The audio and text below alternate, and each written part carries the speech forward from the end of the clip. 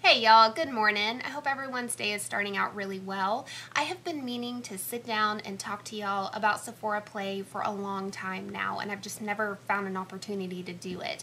I've just received my February bag, which has already been unboxed, unbagged to high heaven. That's not what this video is about. I want to look at it as a cruelty-free beauty lover and also YouTuber. Is it worth it for people who are cruelty-free? Because I kind of initially thought it would be. We'll get into that in a minute. And also just in general, is it worth it? So I wanted to talk about those things today. So let's get into it. So I'm sure everyone knows already, but Sephora Play sub box, $10 a month, which is one of the cheapest ones out there. You know, I've heard a lot of people say, really in the reviews on Sephora.com of the Play box, that this should be essentially a free gift each month for VIB Rouge members.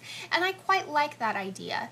Maybe not every month, maybe once a quarter or something like that, a free box of samples for the Rouge members. I'm sure that would be probably an expensive undertaking for them, but I think that would be very nice if they figured out a way to make it affordable for them. Anyways, just off topic. So this was the February bag, and I will briefly run through it, very briefly. Like I said, it's already been unboxed to high heaven. If you've seen one, you've seen them all.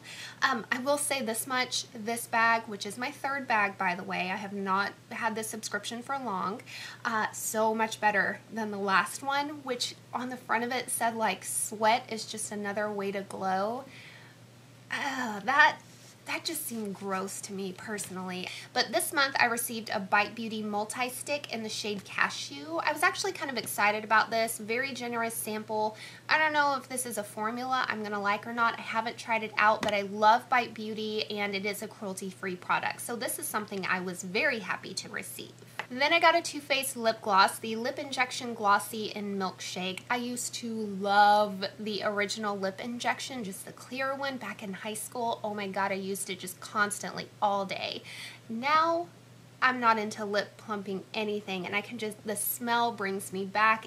I don't like the tingle. This will be given away to someone. And unfortunately, those were all the cruelty-free products included in this month's bag. But I also received a mascara sample, the Sephora Lash Craft Length and Volume Mascara, a moisturizer from Clinique, the Pep Start Hydro Blur Moisturizer, and then a Origins Ginseng Eye Cream. This is something, Origins was a disappointment to me when I found out they weren't cruelty-free. I just had it in my head that they were, basically because of their brand marketing. Everything that they do almost seems like natural, organic, very eco-friendly, plant-based, etc. And so I was actually very shocked to find out that they test on animals. And then the perfume sample I got was the Tom Ford Neroli Portofino. I don't like any Tom Ford perfumes. I haven't tried a whole lot, but like Black Orchid, ooh, oh my god. I think honestly his perfumes are just like way too chic and sophisticated for my like first class white trash nose or something like that, because it's not for me. Give me like, I don't know, Juicy Couture any day. So those were the 5 samples plus the perfume sample that you get each month, and that was for the month of February. I will say this right off the bat, I think this is way better. If you're not cruelty-free, I think this is way better than any other subscription boxes on the market today. I have seen countless Ipsy, Birchbox, everything else unboxings because I love YouTube. I watch a ton of beauty channels. I have seen all of them. I have never once signed up for anything but this, and I never will, really, unless something changes in the future, but I've never once had an inkling of interest in Ipsy or Birchbox. And part of that is based on personal experience because through work, through my job, I actually had a very, I don't know, it was kind of a distant relationship with a skincare company that used to be sold at Ulta. And when they lost their Ulta contract, I don't know what happened, but they stopped selling at Ulta and they had a bunch of stock to liquidate and it was going to go bad soon. And what did they do? They sent it to a subscription box service to distribute it, to get rid of it. They were just dumping stock that was about to expire, essentially. And I know not all companies, all the samples, etc., it's not all like that, but that one experience did kind of leave a bad taste in my mouth. And from being kind of on the inside, I can see things like, oh, I know that product has been recently discontinued. Now it's showing up in a subscription box. They're just trying to ditch stock. So anyways, just kind of tainted my view, I guess you could say. So in a sense, I think Sephora's sub box, Sephora Play, is actually pretty fun. I think $10 is a good price. Yeah, it's $120 a year, so when you think of it that way, what you could buy for that money, I mean, you could buy 2 naked palettes and have some change left over for all the samples you're getting each month. But I will say this, is that it's really fun. It is. It's fun to get that little email, to know it's on its way, to arrive home from work and have this little goodie box of surprises to open up, to get to try new products, etc. Now, what bums me out is that I had it in my head, I really did, when I signed up for this. I truly thought that at least half, if not the majority of the products would be cruelty-free. And yes, I knew Sephora had some non-cruelty-free brands, but when you kind of look at the list, there are a ton of cruelty-free brands. I mean, tons of them. So I thought surely the boxes would be filled, you know, 50 to 75% each month with cruelty-free products that I could try. Then for my channel, I could say like, oh yeah, I did try this new product and I liked it, or I didn't like it. That way I'd have an opinion, be able to give advice, recommendations, etc. So I thought it would be a good option. And I thought, you know, with the non-cruelty-free products or products that I can't get to, I have and I know a lot of women in my life that can either use them or need them. And so I thought for me it was going to be a total win-win situation. I'd get to try out stuff. Yeah, there'd be some things I can't use, but whatever, they can go on to someone else to use.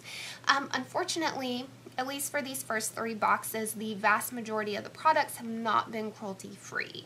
But again, that's the gamble, and that's what these sub boxes are. You are rolling the dice, you're betting $10, rolling the dice each month, and hoping that you'll get something usable in return. So my takeaway on this is, if you're cruelty-free and you're thinking like I was, like, oh, you know what, there'll be a couple non-cruelty-free products, I can pass those on, and then the majority of them will be, and I can use them. I wouldn't, because from my experience, it's like 25% cruelty-free. There may be 1 or 2 cruelty-free products in here, and then the rest are not. I believe, though, and I may be wrong about this, I'm going to double check before this video goes live, but I'm pretty sure Birchbox is now cruelty-free. I may just have totally made that up, pulled it out of thin air, but I'm pretty sure I heard that, or I saw it on their website or something, that they only accept cruelty-free products. Or maybe it's Ipsy that I'm thinking of. I don't know, but I swear I heard one of them, okay? So if you want to do a sub box and you're cruelty-free, that may be a better option. However, I think like for the value, the products that you're getting, I mean, each month you are only getting Sephora level brands. And yes, some of it is the Sephora brand, which admittedly is not as expensive, but I think they have some great products. I highly wish they were cruelty-free. There's quite a few of their items that I really like. So I think for $10, the value is actually pretty good. It's going to be very reputable brands. That is a big caveat I've always had with Ipsy and Birchbox, is that there's all these no-name brands. And yes, maybe you're finding new brands to enjoy or whatever, but a lot of times it's just, they're just no-name brands, you know what I mean? And I'd much rather have something from Too Faced and Bite Beauty and Sephora than I would from previously unknown brands that I have no idea who they are. I'd have to look up their testing. Anyways, you get what I'm saying. So that is where I'm at right now. I guess in summary, I would say if you are strictly cruelty-free and you don't want a bunch of extra samples, you have to figure out who to disperse them to. It's probably not a good option for you. Otherwise, you know, if you want to spend the $120 a year, it's kind of fun. Maybe hop on the waiting list. And as of right now, I am not planning to do any monthly unboxings, unbaggings, etc. It's just not something I'm really interested in. However, you will probably see samples, as long as they're cruelty-free, in my monthly makeup baskets. That's where I like to rotate products, test things out, give reviews, and also finish up products, make sure I'm rotating through things each month. But of course, as always, let me know, do you have Sephora Play? Do you like it? Do you hate it? Did you used to have it? Did you cancel? Are you on the wait list? Do you want it? Etc. What are your thoughts? And I will see y'all in 2 days in my next video. Don't ever forget, it is perfectly okay to just be small town famous. I love y'all very much. Have a wonderful day. Go out there, kick ass, and take names. Love y'all. Bye.